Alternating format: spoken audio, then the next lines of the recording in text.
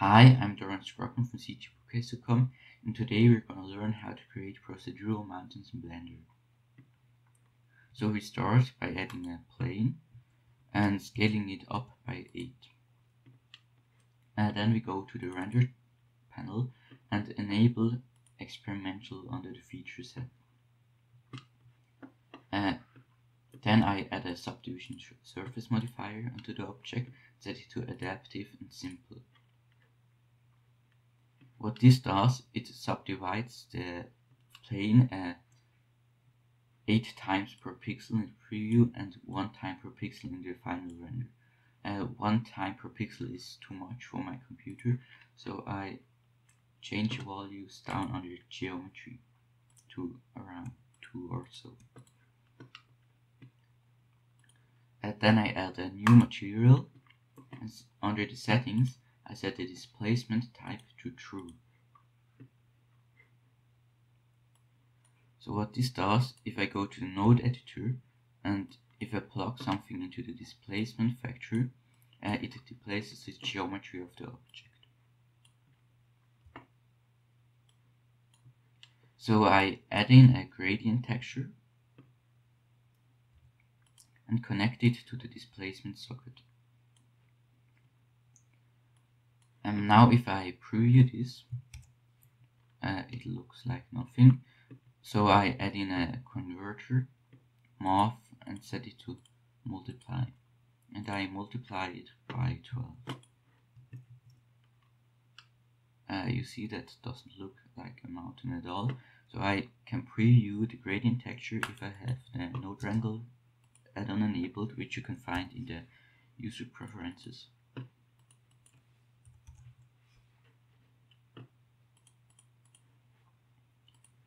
I see I have a gradient from black to white. White parts represent high areas and black part represents low areas.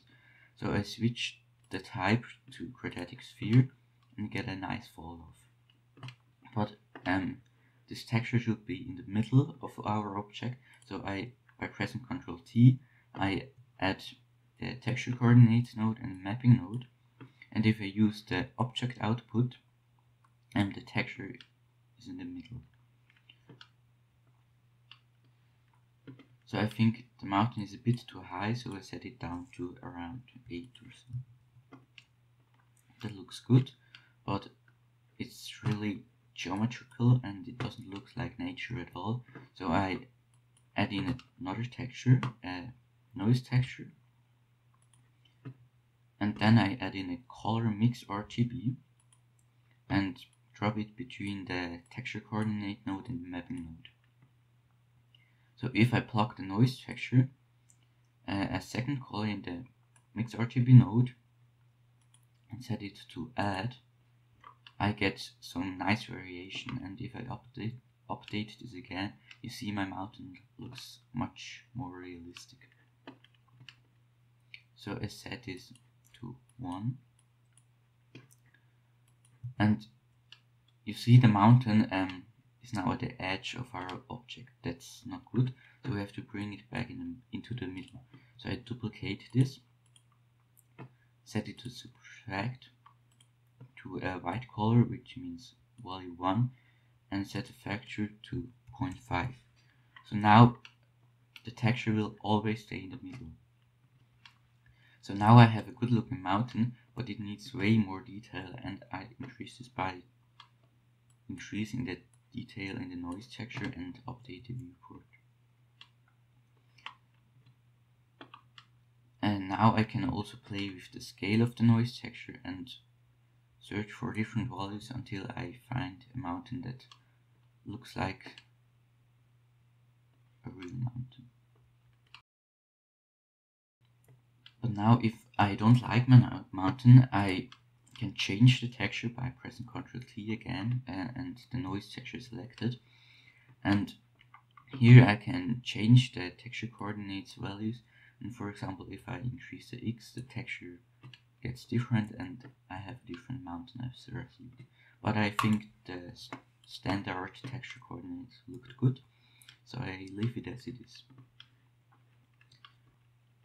Now I add an input geometry and choose normal for a better and more detailed preview.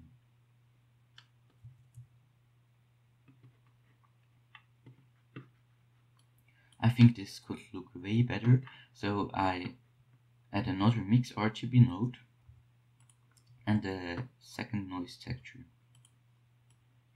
I plug it into the second color and set it to add. Now if I preview this, you can't see anything, so I add in another multiply node after it to see what's going on. And now if I increase the scale of this noise texture and the detail, I get really small variation in the texture. And if I add this to the other texture, I get nice details.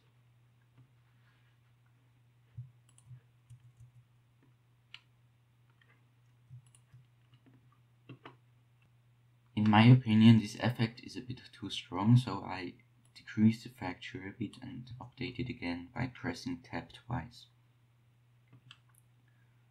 So now I think this looks good, so I add in a bump node, which you can find on the converter vector, and then bump. And connect our texture to the height information and plug the normal into the diffuse shader.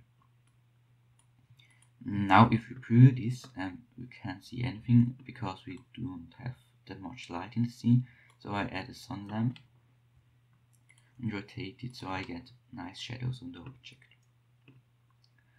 By pressing Ctrl B, I can select a region of the viewport to render, so it renders a lot faster. Now I reselect our mountain object, and now if I play with the strengths, I increase it to 3 for example, you see we get a much more detailed looking result.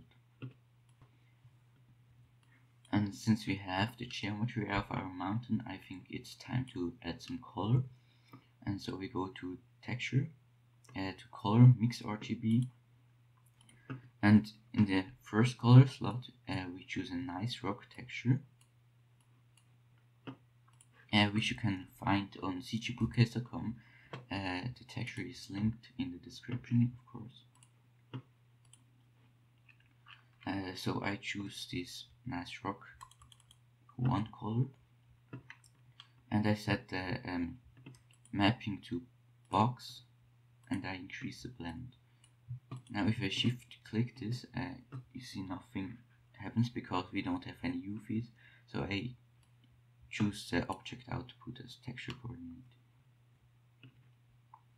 I think the texture is way too big, so I increase the scale and it gets smaller. This looks good, I think, and I have to connect this to the color 1. In color 2 I choose a nice snowy white, and this will be our mix between the snowy areas and the rocky areas. So I can use this geometry node and I add in a separate XYZ. Now if I connect the normal to the vector, I can separate the different values.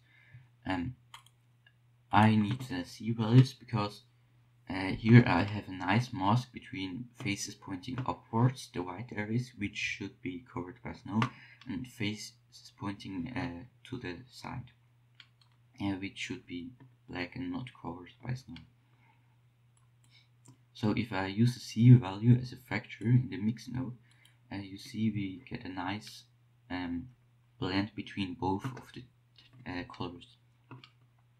I add in also a color ramp to increase the contrast of this mask.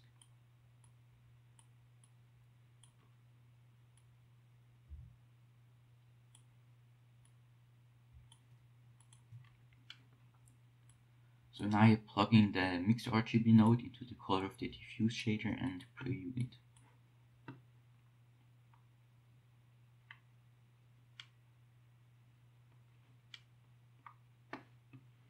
I think this doesn't look too bad, but I have to increase the strength of the sun a bit.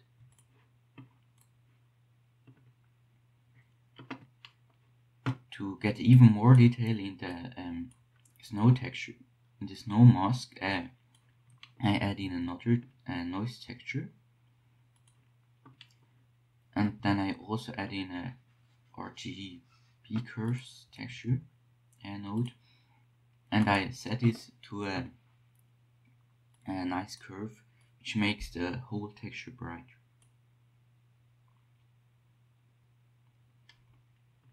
Now if we shift preview this, you can see it getting brighter and more light.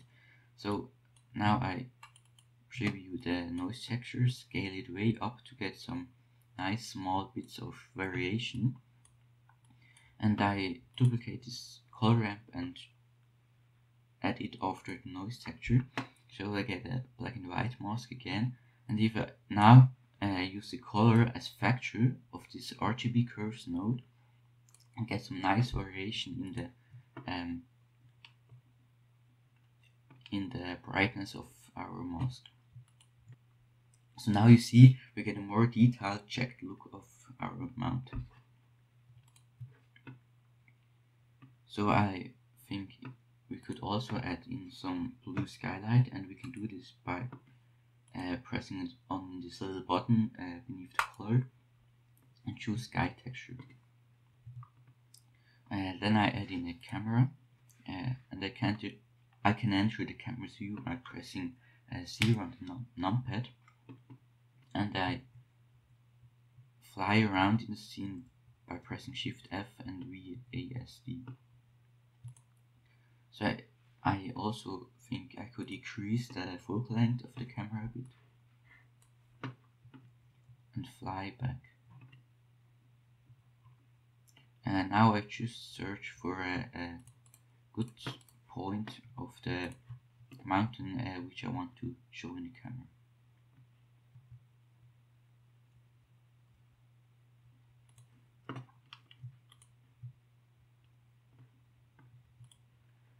If you don't like the mountain anymore, you can easily change it by changing the values in the mapping node.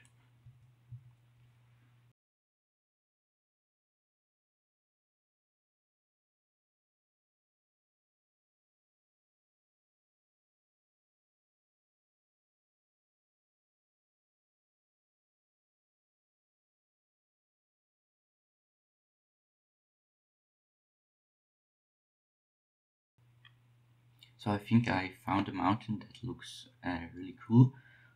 So now I changed the rotation of my sun lamp a bit until I get a lighting that I really like.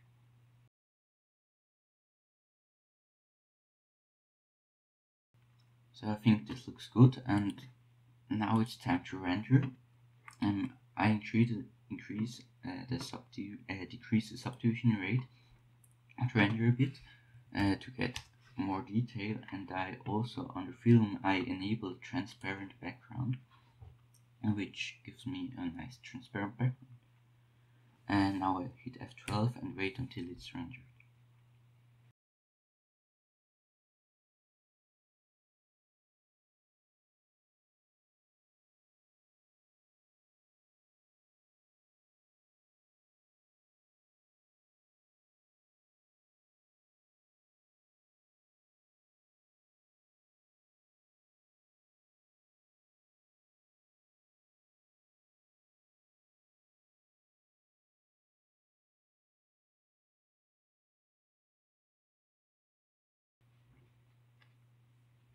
So the render is finished, so I switch to the compositing tab, and I check use nodes and backdrop. By pressing Shift Space we can enter full screen mode, and by pressing Ctrl and Shift on the image node we can preview it. So I want to add a background photo, so I go to color and choose alpha over, and then I add in an input image. I found a great sky image on Pixabay, but you can use whatever site you want or image you want.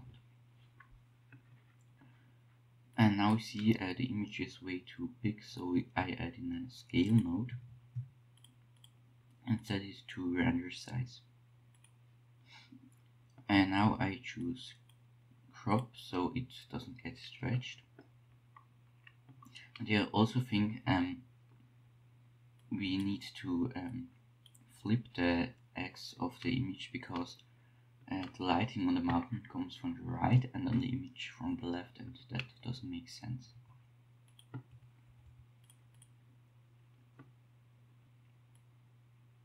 And now we see this ugly tree in the background, so I add in another scale node and set it to relative and scale the image up a bit.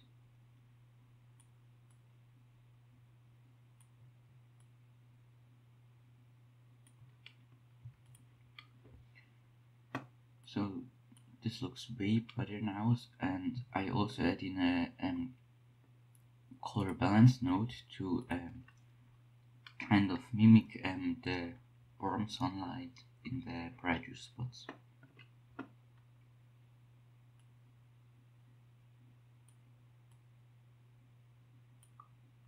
And don't forget to set it to offset power and slope, because this should font much better.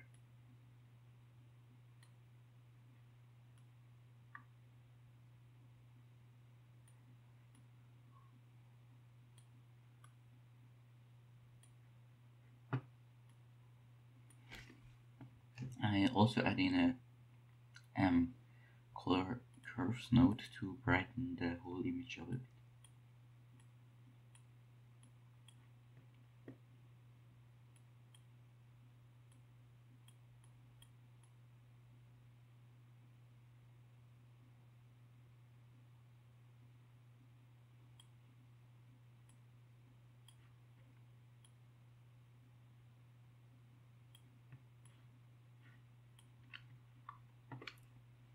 So I also want to add in a vignette, and I can do this by adding an ellipse mask, a blur node, and choose fast Gaussian. And connect the ellipse mask to the image of the blur and increase the X and Y values. Now if I preview this, the ellipse is way too small, and I can change this by increasing the width and the height.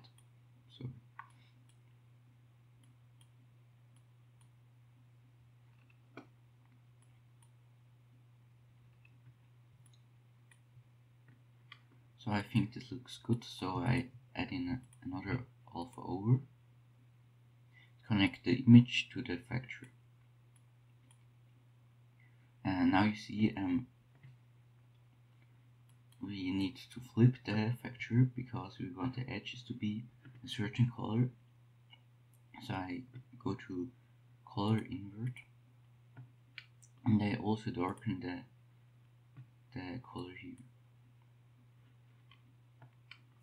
So now the effect is way too much visible, so I add in a color ramp, and I darken the white areas a bit.